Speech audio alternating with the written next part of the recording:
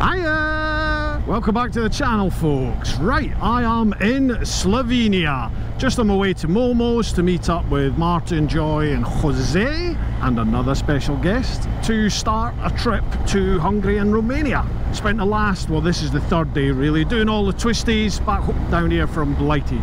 So check that out now. Oh dear, someone crashed. Are you okay? And I can't find my keys. I still can't find my keys. That's news. Good lad. I was just trying to switch off the comms and nearly put myself off the mountain. These roads in Germany, oh my god, I forgot how good they are. Are they Spain good? Not so sure about that. I think the weather would probably be a minus point or two. However, I mean, look at the weather today. Oh, they're just mega. This is just Canary Moto set on winding, so the second twistiest option. Yesterday I did a mixture of winding and no motorways just to get from Cali to here. I'm sort of between Frankfurt and Stuttgart in Germany. Stunning, stunning. And I can't find my keys. I still can't find my keys, but I just stopped the bike and started it again, and it's, I mean, the keys have got to be on me somewhere. I can't find them. Oh wow. Enjoy your day at work, folk. This is me working, by the way. Aha.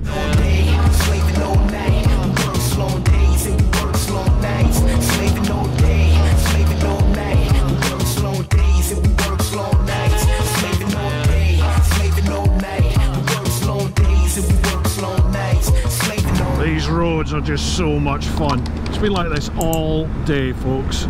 Okay, it's quite slow for covering mileage. I've probably covered 150 miles so far today, but wow. I mean, it's brilliant, just so much fun. I really needed this just to get back on the bike. Oh, regarding the missing key saga, I tried a little experiment. I thought, hang on, it's keyless, so the key has to be within range of the bike for it to start. So I started with my rucksack, took my rucksack off, put that up the road about 10-12 feet away, came back to the bike and it wouldn't start. So that suggests the key is in the rucksack, and then I thought to myself, hang on, I've got my whole like service pack and everything, my logbook and everything with me. You need that just in case the old bill asks. And I thought, that's got a spare key in it, hasn't it? So I'm thinking it's probably just registering the spare key. That's why I can start the bike. But that's still, I'm not in a 30, am I? I don't think so.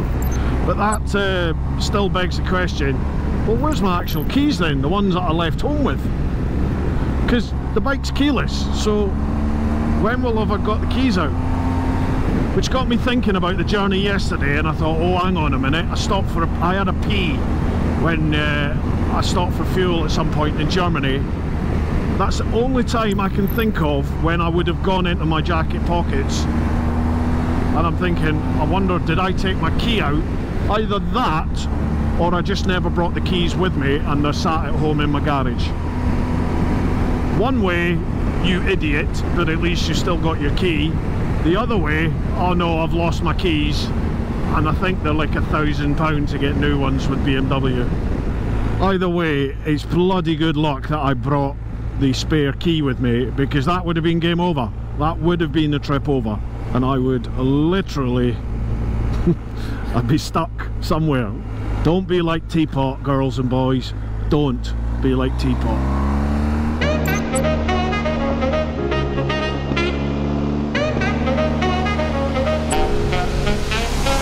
Just amazes me, the houses are all so big here.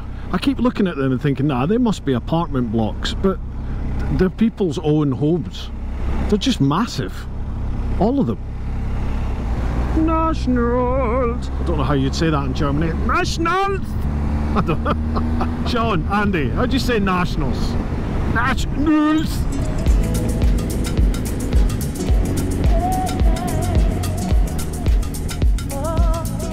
You'd never know we were in Austria, would you? I tell you what, traffic in Salzburg is pants. Good morning, folks.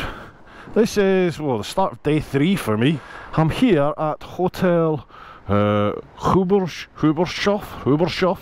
in Huttau, Huttau, with those two squiggly things over the U. I'm not sure how you pronounce that, but I'm in Austria. We're about a third of the way between Salzburg and Villach.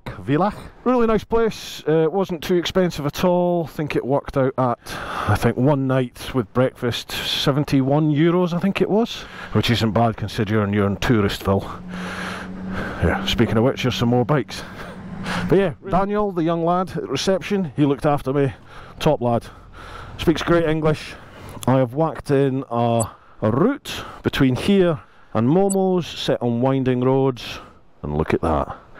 Yeah, I sort of swapped throughout the day yesterday coming through Germany between windy and no motorways, just depending on what the sort of topography was like. I just played it by ear. If I needed to make up some time, I whacked it on no motorways, and the start of the day I had it on windy, and it was so much fun. Coming into Austria though, I had it set on no motorways, and it routed me directly through Salzburg.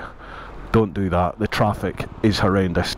I'm loving this. I am loving being back on the road.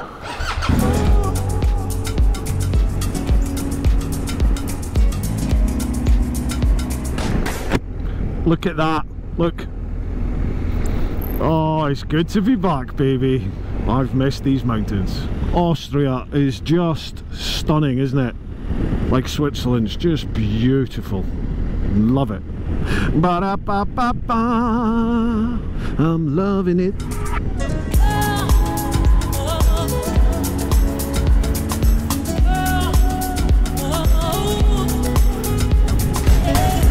Chatting to Daniel at that hotel I stayed at, and he was saying really June, July, August, that's peak biking season here. But there are GS's everywhere.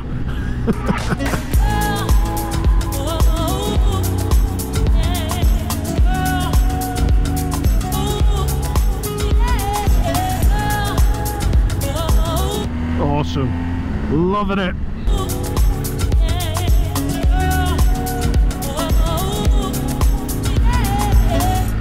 Good lad.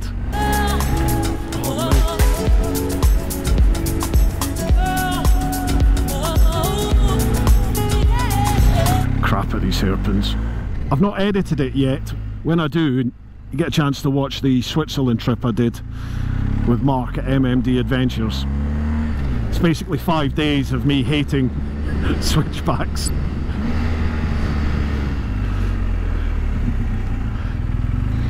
I mean, some people just swing them round. I don't know. I don't know why. Can't do it. Left-handers are much better for me. Oh dear, someone crashed. Okay. Are you okay? Hello, hi. Is he okay? Yes, but... Okay. You don't need help? No. Okay. Okay. Oh, it's a shame. He's alright though, he's breathing. It's a sober reminder, folks, isn't it? We do get carried away, you know, you start enjoying. I do it. You hear me whooping and hollering. I like to think my mind is still on the job and I'm still riding within my comforts, but you know, who am I kidding? There's times when I'm just like, oh, this is amazing. And I am. It's part of the thrill, isn't it, of biking? Just pushing it. Just teetering sometimes where you're like, oh God, I don't know if I'm going to make that. Well, it is for me. And you know, saying it back, that is irresponsible. It is massively irresponsible. But it's part of that adrenaline that just sort of gets me for biking. I love it. Anyway, let's get back to enjoying this. I'm steady slaving for days, just give me one shot. Slaving all day, slaving all night. We work long days and we work long nights. Slaving all day, slaving all night. Now, I've just had the tractor serviced. I had the big 24,000 mile service done. And they told me that the front brake discs had worn unevenly. So they serviced the calipers and everything, but they didn't have any new brake pads. And I tell you, I can really feel it when you apply the brakes, even lightly.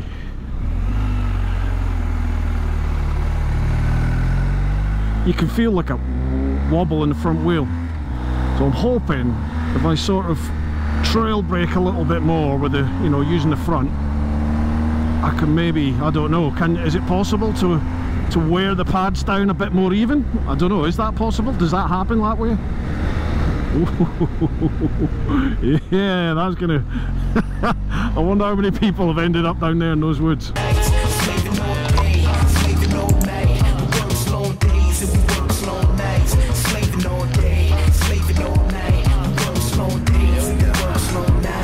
We're in Slovenia, baby. Country number 7. 80 miles to Momo's. Look at these roads.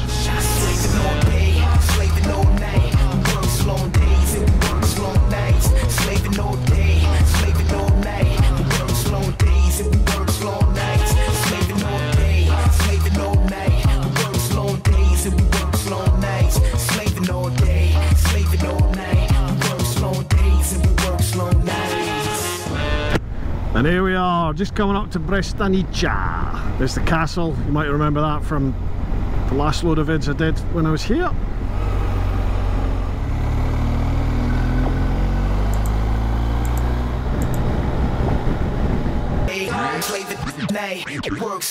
Everyone remembers Jose.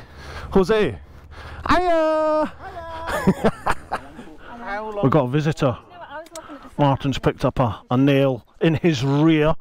Hungary, country number 9 of this trip so far. Well, this is an adventure, isn't it? Sightseeing by touch.